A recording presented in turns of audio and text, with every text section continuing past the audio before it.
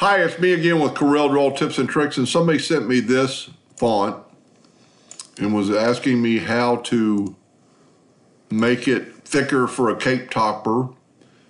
And I made this, and it might be a little bit too thick, but it would work. So we're just going to start from scratch. I've done this several times, but this is a little bit different. And let's look at this. Let's bring it into here, zoom in.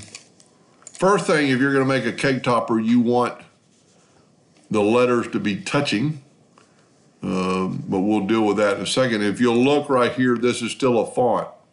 So you need to go Control K, and then select all these letters, go up to Object and convert them to a curve, and then weld them. And what's going to happen when you weld them, those double lines are going to go away. And it welded it. Now, the reason you have to go Control K first, because if we convert them to a curve now, and then we go Control K, when we weld them, the inside of the letters go away. So you need to Control K first. So we're going to Control K, go to Object. Maybe I didn't go back far enough. Let's go back to it's a font. It's still connected, so Control K. Then select them all. Go up to Object and convert to curve, which is Control Q. And then we can weld that. Now we've got that welded, we can weld the letters together. And there's several ways to do this. It'd just be your personal preference. I would move that H over to the B a little bit. Take your shape tool, select all these nodes and bring it down to that.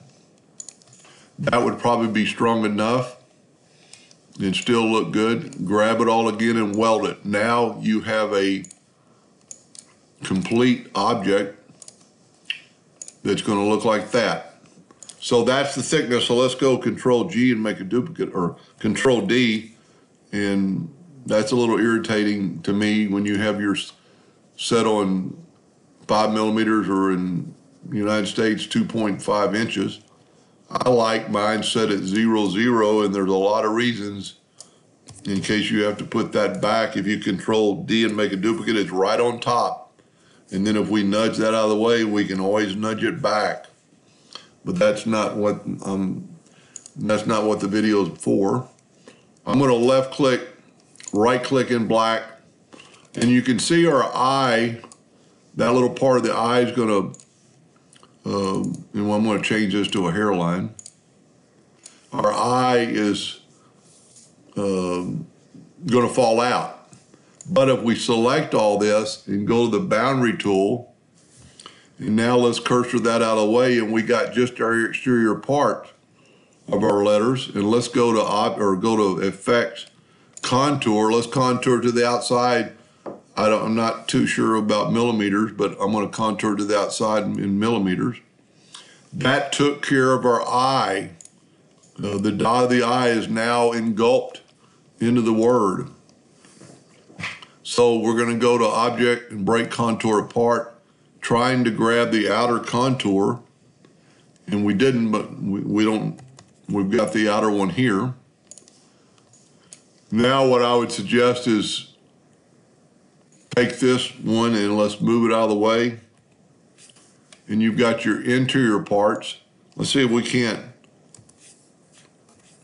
break it apart, break curve apart, grab the exterior one only, and move it out of the way. Now we have all our interior parts. And because we're using our nudge distance, it's going to put it right back. It still looks like that line is more than a hairline, and it is. So that will cut out. Now this is a funny font, and everything looks pretty good except for these P's, the part of the P, and you can change that. You could leave that. You could stretch this, make it bigger, put it somewhere. Delete this one so they'd be both the same. Control D and make a duplicate, and this is why it's right on top. You can now start moving, then hold down the control button, and at least they're parallel with each other. Now, I would always take the Smart Fill tool and fill this in, nudge it out of the way. I'm gonna left click, right click, change it to hairline. Mine does that automatically, but that's another video. And there you have a cake topper that's thicker than the original. It might be too thick. And there's some things that kind of look funny over the original because we enlarge this. The inside of this looks a little funny on the H. See how it kind of moves that line over? But that's very easily fixed. We could take away a few of these nodes. Matter of fact, we could take away that node, and let's just grab these nodes and just bring this over. Now we can get rid of these two nodes, so it makes it look a little bit better. My calculator is right near my delete button. That looks a little better, makes the H. Now I might have gone too thick, but that's very readable and very nice. Now all you need to do is make a stick, at least I'm not gonna go in millimeters. You know what, I'm gonna convert this real quick from millimeters to inches, and I'm gonna make that stick 0.25. And then if we round the corners, let's zoom in here. You don't have to do all the corners, but with the ratio locked, we just start rounding the corners till we get around, so the bottom of the stick is gonna be in. I'll tell you what, let's make our cake topper a little bit bigger so it doesn't look so funny. Tell you what, let's get all this out of the way and move our cake topper to the center of the page, and that kind of gives you the center of the stick. And if it's not in a good spot, you can move it over, but hold down the control button, it'll grow. I'm gonna suggest right there or a little bit over, so we're gonna change our nudge factor to something less, 0.02. Grab the stick and just move it over. And even though it's rounded, now you could weld this, but it's just as easy to take your virtual segment delete key and just delete this line. Now our bottom is rounded, but I'm gonna one more time use the Smart Fill tool because that just kind of seals all the nodes up. Now let's move this out of the way. And then if you left click, right click, and turn this back into a hairline, you have a cake topper that's thicker than the original.